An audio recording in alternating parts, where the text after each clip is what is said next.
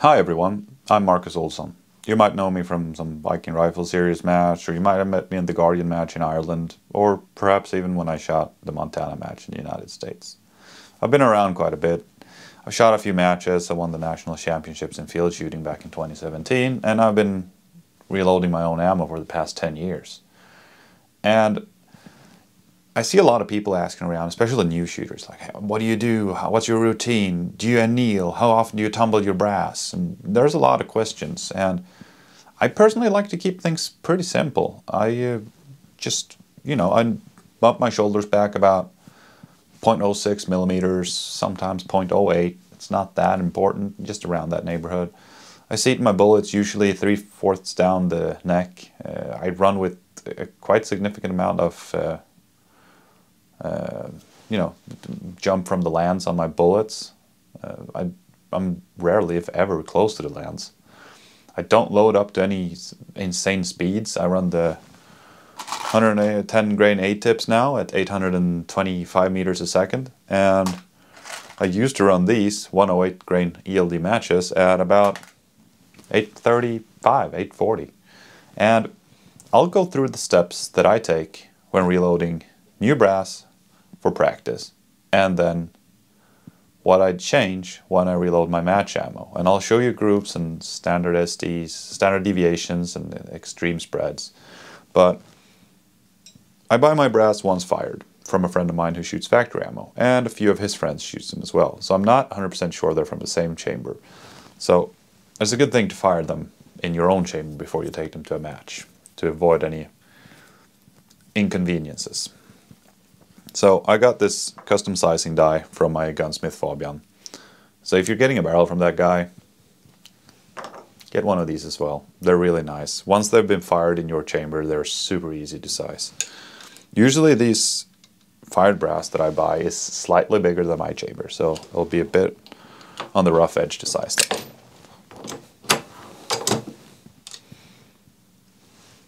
Do a little quick inspection, looking good. I don't ever clean out the primer pockets. I haven't seen that give me any type of better numbers or accuracy. Always brush the inside of the neck. Seat the primer. And I always length trim the first time before I fire them. I trim them just slightly shorter than the trim length spec from Lapua, because this is Lapua brass. Just so I don't have to do it again. I'll never ever again trim my brass. And I got this Giraud here, but you can literally use whatever you want.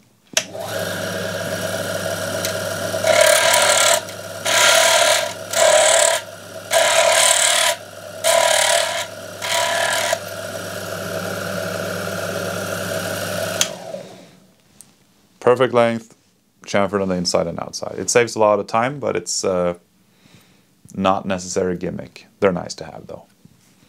Okay, so practice ammo. Frankfurt Arsenal press works really good, easy to switch out the dice. And for matches that aren't national level 2-day matches or big events or anything like that, that's super important in long range, I'll try to use these because they save time, and I'm not very patient when it comes to reloading. This one has, I measured quite a bunch of them. It had an extreme spread of 0.26 grains, and half a grain is 10 meters a second, so it should be about 5 meters a second difference, which when you're looking at a match to 500-600 yards club level don't matter that much. They'll still shoot good. I don't shoot A-tips on the range for practice and short club matches. They'll just be a waste of bullet. So I still run the 108 grain A-tip, which 108 grain ELD match, sorry, which I've had great success with for the past 2 years.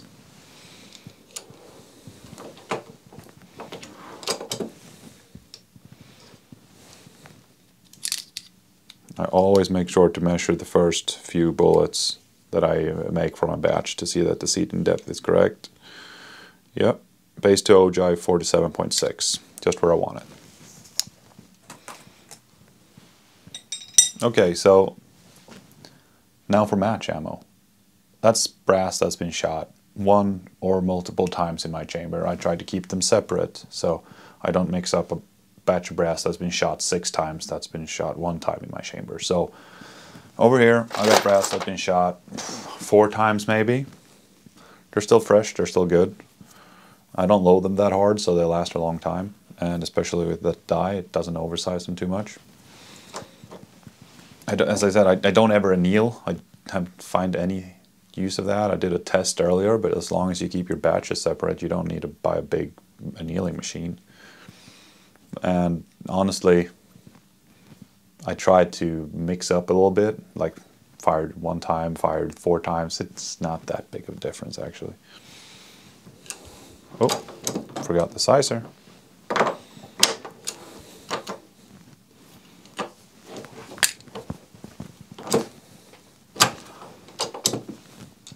Maybe should have had a little bit more lube on that one. Brush the neck. Primer. I like these bench mounted primers because you can really get a good feel on when you're seating the primer if your primer pockets are starting to get loose. If it's too easy to seat the primer, I usually just discard the brass on the range. That means they're pretty much done for. And for match ammo, I run this thing. 0.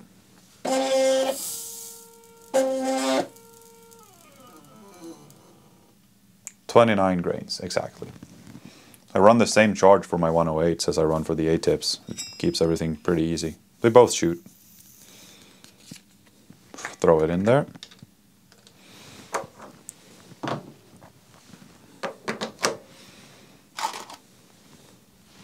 A-tip.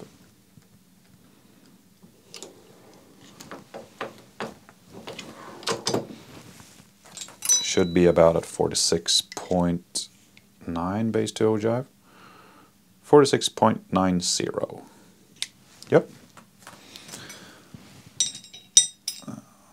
So how often do I tumble my brass? Well, I hardly ever do. I clean them off. I tumble them if they've been on a muddy range and I don't want to run them through my sizing die and ruin that one. So that means I tumble them with the old primers inside. And I don't tumble them to get any debris out on the inside. I tumble them so they don't wear on my sizing die. Other things that I've found helps a lot with getting down your ES and SDs is to brush the inside of your neck. Usually when you fire them, there's still carbon in there in various amounts. So if you brush them with just a nylon brush, as this one mounted to my bench, it keeps it nice and consistent. You can really feel when you're seating the bullet that it's a way easier process and you get consistent neck tension, which is the key to low ES and ST, the neck tension. And I'll show you a nice little picture how I used to load up my 108s during this summer. Pretty much the same method as I showed you on the A-tips now. But I'll put it up here, a nice little picture of 2 groups with a total of 15 rounds.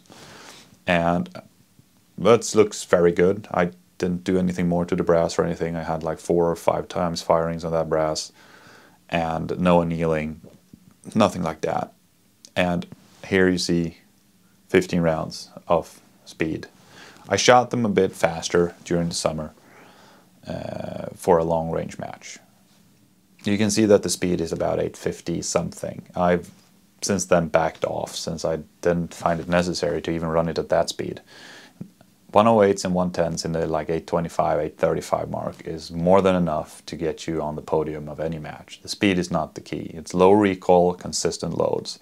And if you have moderate speed, your loads will be consistent for a longer amount of time. It will not wear out your barrel. A BR that's shooting this speed, probably a good 3,000 rounds of barrel life, maybe more. I don't know. I haven't shot out of the barrel. The one I pulled to put this one in had about 3,000 to it. Still shot good. Hadn't seen any decline in velocity. But I pulled it because I was supposed to go to a big match, and I wanted a fresh barrel because you don't want to go to a big match with a barrel that's gone 3,000 rounds. And I didn't have a spare, which I usually do. I normally have 2 barrels.